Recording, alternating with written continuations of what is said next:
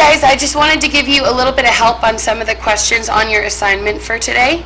So at the top here, these are all definite limits, and the reason that they're definite limits is because your x is approaching a specific number. It's going to be an indefinite limit if x is approaching infinity. Okay, so looking at this top section, probably the two that we would need to check together would be number 2 and number 3. So number 2, when you very first plug in your half here, you get 8 times a half on the bottom is 4. 4 minus 4 is 0. That's bad. So we want to try to fix it first. We're going to try the factor cancel method. So if you look at the top of this, these are both perfect squares. So the square root of 4x squared is 2x. The square root of 1 is plus or minus 1. So we do a 2x plus 1 and a 2x minus 1. Okay, looking at the bottom here, we can plug in our 8x minus 4. That's going to have a 4 that I can divide out. And so that's GCF. When I take out my 4, I have 2x minus 1. And then at that point, I can see that this guy here and this guy here are going to cancel out with each other.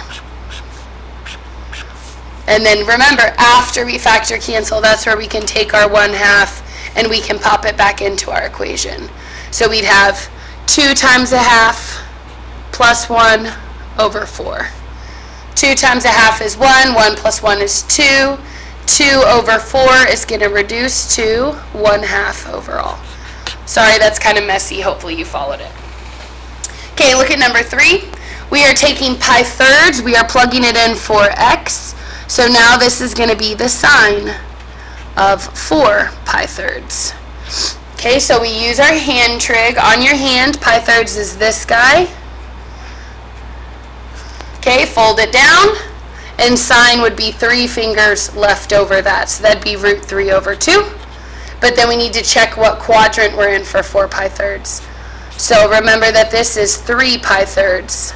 So if I want to go to 4 pi thirds, I'd have to go 3 and then 1 more. That puts me right here. So that'd be all students take calculus.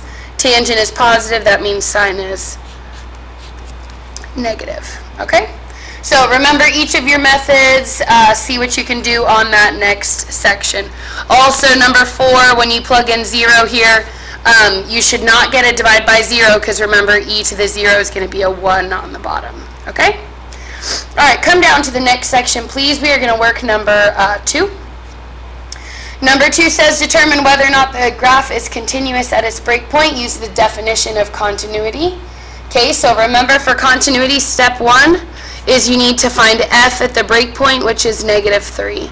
Okay, so you should ask yourself, do I plug into the top section or the bottom section? Well, the top has the equal to, so that's where we're going to plug in. Now, the very first time I plug in -3 plus 3, I'd get a divide by 0. That's bad. But remember that all of your rules still apply. So we're going to try to factor this top part. So if I were to set up my little t-chart, which we reviewed in class yesterday, you'd have -12 as your C. Possibilities are 1 times 12, 2 times 6, or 3 times 4. But then remember, the negative tells me that I need to subtract to get the middle term. So if I want to get a -1 here in the middle, I need to do 3 minus 4. Then divide by x and go bottoms up. So it'll be x plus 3 and x minus 4. So I'm going to write that out, x plus 3 and x minus 4. And then my x plus 3's, bloop, bloop, cross out. So now it's only x minus 4. And x minus 4, plugging in a -3 to that, is -3 minus 4 more, which is -7. So our y value is defined. Step 2, we need to find the limit as x approaches -3 from the left. And then we need to find the limit as x approaches -3 from the right.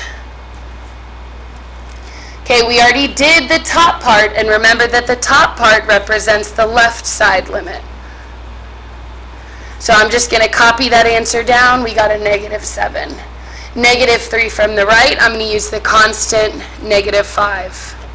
And remember, those limits have to be equal. So at that point I can state, therefore, f is not continuous at x equals -3. Okay? Number 4 is going to be a conjugate example. So I just want to remind you, you're going to have to try to fix this one using our conjugate method, which we reviewed in class yesterday. Come over here. Remember that when you're doing number 2, I'm not going to do all of it for you, but notice the way that the domain is broken down. Okay, this is when x is 1, this is when x is not 1. So when I do my first step here, I'm plugging into the bottom. F of 1 would just be 3. Remember, that's my value at 1. But then in step 2, when I do my limit as x approaches 1 from the left, and the limit as x approaches 1 from the right, I'm actually going to be plugging into the top both times. Because remember, if x is not equal to 1, that includes x less than 1 and x greater than 1. Because it's all the numbers other than 1. So to the left of 1 and to the right of 1. Now, you are going to have to fix this, but you can factor cancel it. Okay? And then after you can't factor and cancel, then you'll substitute. Okay? Number 4, your hint is make sure you multiply by the conjugate there. And look back at yesterday's examples if you need help with that. Okay? All right, turn the page over, please. On the back here, we are finding horizontal asymptotes, vertical asymptotes, and removable discontinuities. Horizontal asymptotes, you are using your rules, which are Bobo, Botten, and what was the other one? Betsy. Okay, for your vertical asymptotes, those are the terms in the denominator that do not cancel. And then remember that the wholes are going to be the ones, the removable discontinuities are going to be the denominator terms that do cancel. Okay? So again, I'm not going to work all these, but I'll do a couple of them. Number 6 is starred, so let's do that one first. Horizontal asymptote, you'd be doing the limit as x approaches plus or minus infinity of x minus 3 over 3 minus x. And then remember that I'd be checking the size of the top and the bottom. So the size is an x on top and a negative x on bottom. That's going to be a Betsy because they're both equal, so I'd take the coefficients. Remember, my coefficient on the top is 1, my coefficient on the bottom is -1. So 1 divided by -1 is -1. Vertical asymptotes are anything that make the denominator 0 that does not cancel, wholes do cancel. So we have to see if we can factor and cancel this. So the top is going to stay x minus 3. And then I notice that the bottom is almost exactly the same. The only problem is that the order of subtraction is backwards. So remember that you can divide a -1 out to the front. So I'm going to put my -1 here, and now look what happens. Negative x divided by -1 is a positive x. 3 divided by -1 is a minus 3. And so now I can see that these guys actually do end up crossing out. And if they cross out, that means that x equals 3 would actually be a whole, not an asymptote anymore. There are no x's left in the denominator, so my vertical asymptote would be none. Okay? All right, next one to look at, let's do number 9. I want to do the ones that are not going to be as familiar. Or actually, we can do maybe... we'll do 8 and 9. Okay, look at 9 first. Okay, you should be using your powers to see which one is bigger. X squared counts as a power. ln x is a log. So if you look back at your notes from Wednesday, okay, we classified these. Logs are smaller than powers. So that makes this a Botten. So for my horizontal asymptote, I would say none because it's bigger on top. Okay, your vertical asymptote is anything that makes the denominator 0. So if I want to know when ln x is equal to 0. I have to solve that to find the x where that happens. Now, if you know about the ln graph, you know where it happens automatically. But if not, e both sides. E to the ln crosses out, and then x equals e to the 0, which is 1. Now, your wholes have to come from things canceling out. So these are not going to have anything in common, so I would put none for that. None of those terms cancel out. Okay? Look at number 8 for me. Okay, you should be able to do really the top part of this fine. I'm not going to do that for you. But for your vertical asymptote and your whole, do ln x and e to the x have anything that's going to cancel out? Okay, hopefully you know the answer to that is no. Okay, nothing canceled. Okay, but when you look at your denominator, you would do the exact same thing we did here. A vertical asymptote is when e to the x equals 0. And just kind of think about in your head, think about the graph of e, right? Here it is. Does it ever actually equal a height of 0? Okay, no. It doesn't ever equal 0, so you can put none. Okay, if you tried to ln both sides, most of y'all know more about e than you do about ln, so that's why I wouldn't recommend that method there. Okay, last one we are doing is number 10.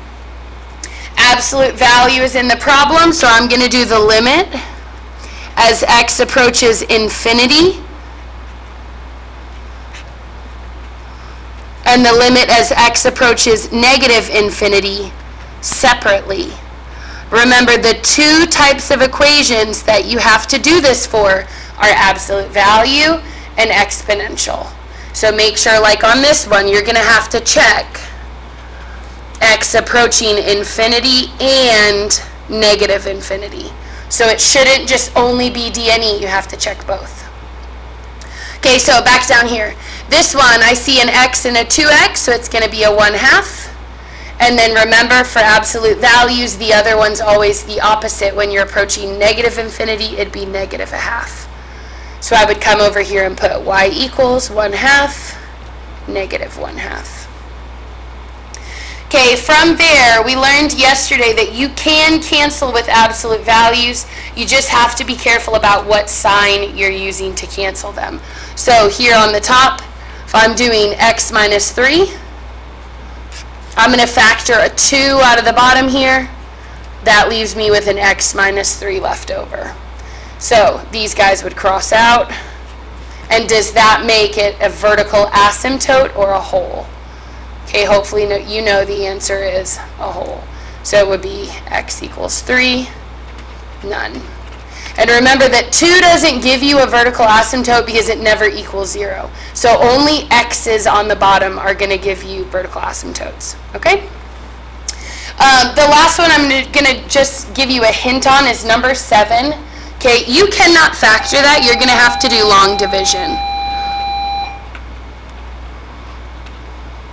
Okay, and you only need to do long division to determine whether or not these factors cancel or not. So the horizontal asymptotes will be easy. You'll use your rules as usual.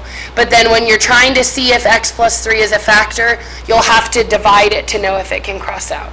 Okay? All right, good luck. I'll see you guys on Tuesday.